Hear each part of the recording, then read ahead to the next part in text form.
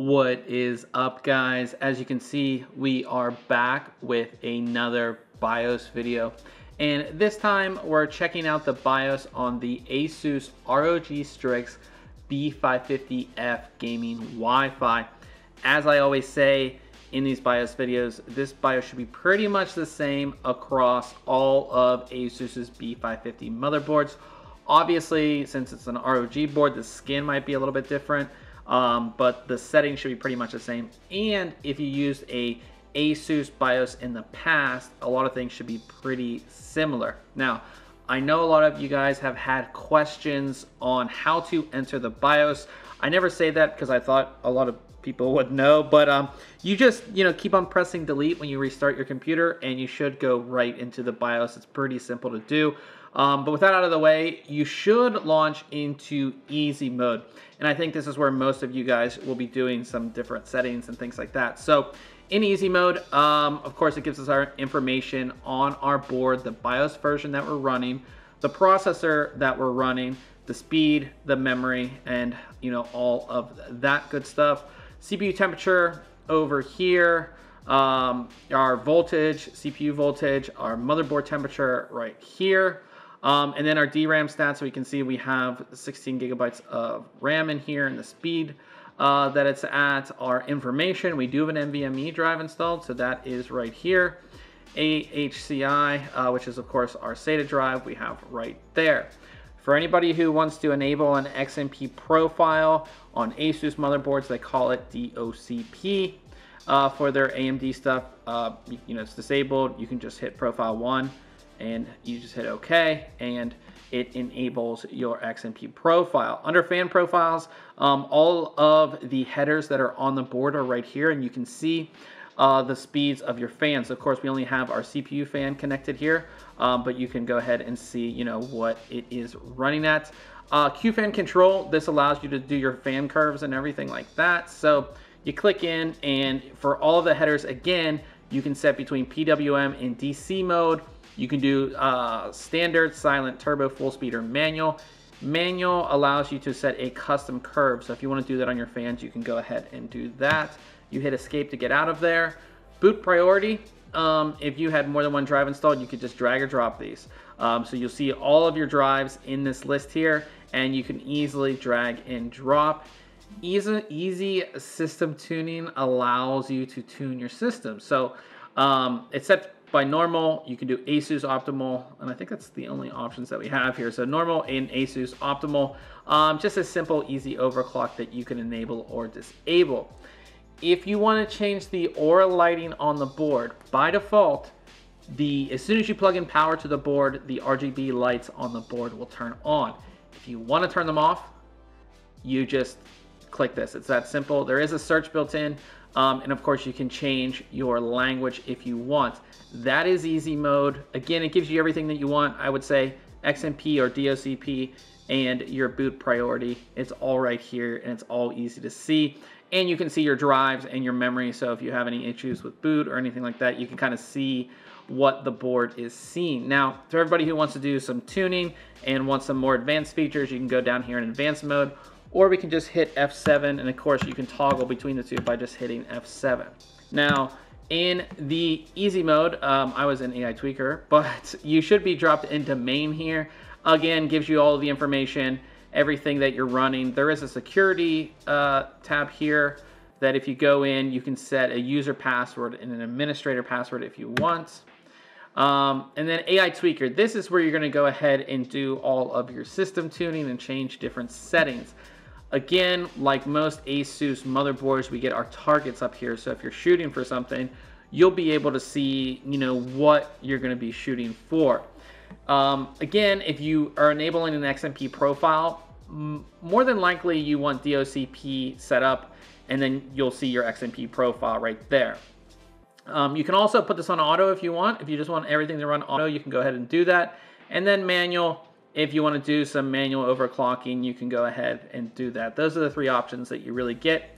Again, if you're not doing anything crazy, you can just enable DOCP, and you can, enable your XMP profile, which should show up in this list under here.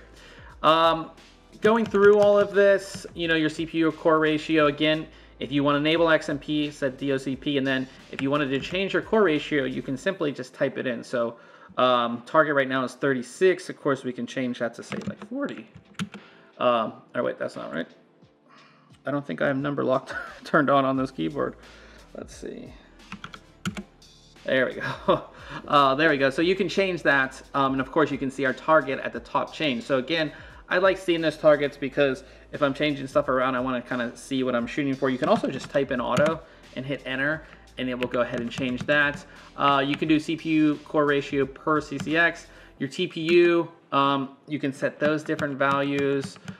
Precision boost overdrive, you can set that up. Again, if you're not doing overclocking, it's just best to leave everything on auto.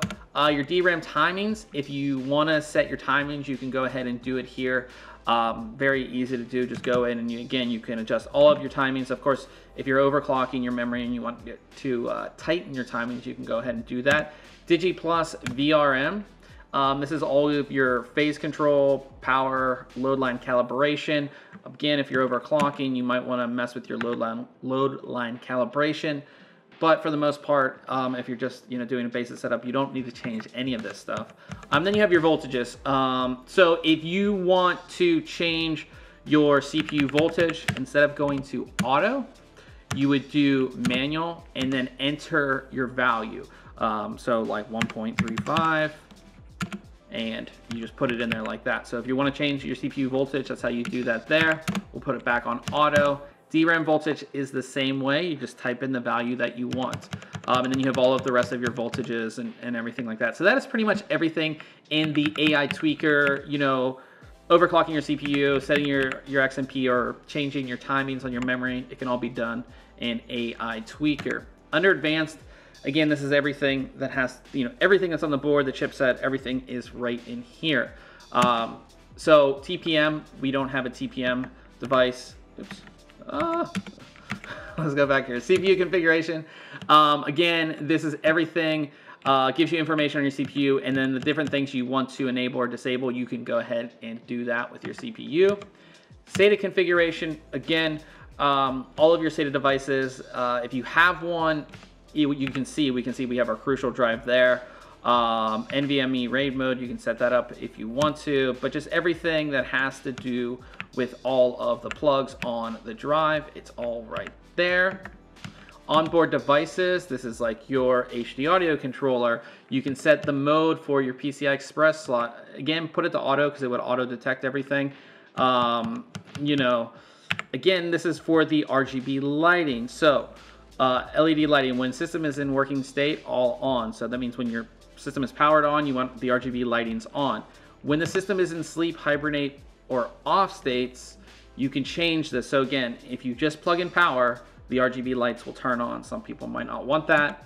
You can do stealth mode, aura only, aura off. You can kind of set that up. So some people don't like it when their system's not on to have the RGB lights on, so you can set that up. You can turn your LAN controller off. You can turn your Wi-Fi controller off, Bluetooth, US power delivery in soft state as well. So this will allow you to get USB power when your system is in a low power state, which is kind of good. So if you're charging something, you can still get USB power from it. APM configuration, PCI subsystem, USB configuration. Again, like legacy USB support, I always talked about that before, but it's always on by default now, so you don't have to really mess with that. And of course, you can control all of the ports on the board. You can enable or disable a port. Network stack, HDD, SSD Smart Information, so we can see the smart information on our current SSD drives. NVMe configuration, we do have an NVMe in here, so we can actually see it, and we can go in and get all of our information on that stuff as well, if you have an NVMe drive installed. AMD CBS, this is your core performance boost and a bunch of different settings for that. PBS, you can enable or disable Thunderbolt support there. AMD Overclocking, this is the one that's going to ask you to accept.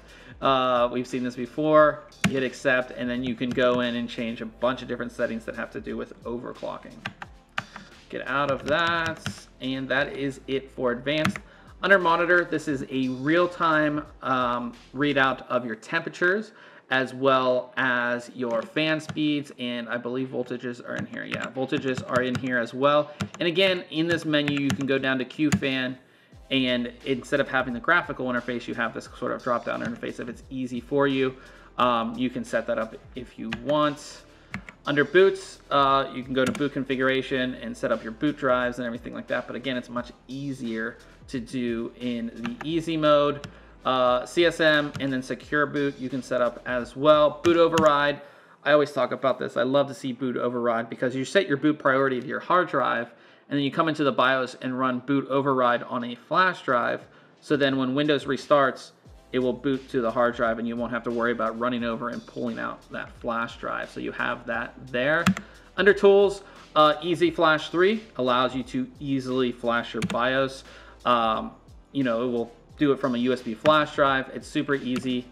Secure Erase will allow you to securely erase an SSD. So if you're selling your computer, you're selling an SSD, you're giving an SSD to a friend, you want to make sure it's securely erased so they can't pull any data. So you can go ahead and do that here. ASUS user profile. You have a bunch of different profiles that you can save. So maybe you have a gaming profile, you have an overclocking profile.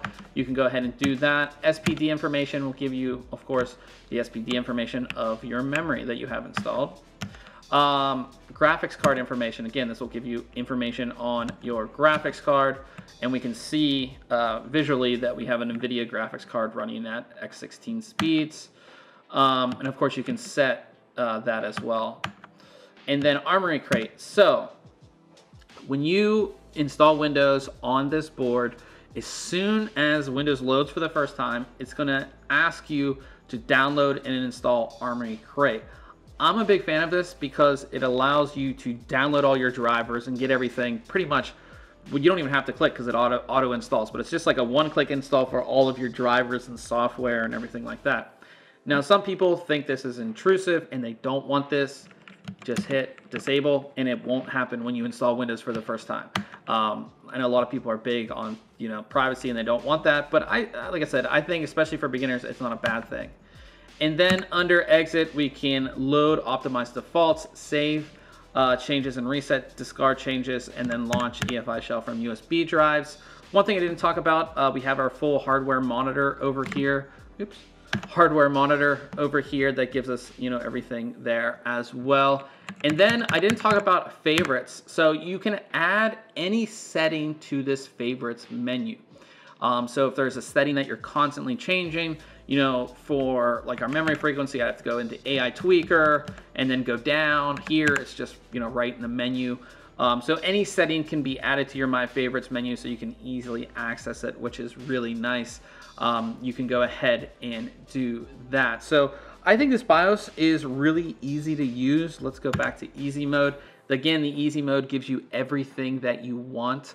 As far as like your first initial setup, you set your boot priority, you set your XMP profile, and you're pretty much good to go. It also gives you information, so if, you know, something's not booting, you can see the storage drives that it sees and all that kind of stuff. So if you guys have any questions about this BIOS, go ahead and leave it in the comments section below. And I would appreciate it if you hit the thumbs up if you enjoyed this video. We'll see you guys in the next one.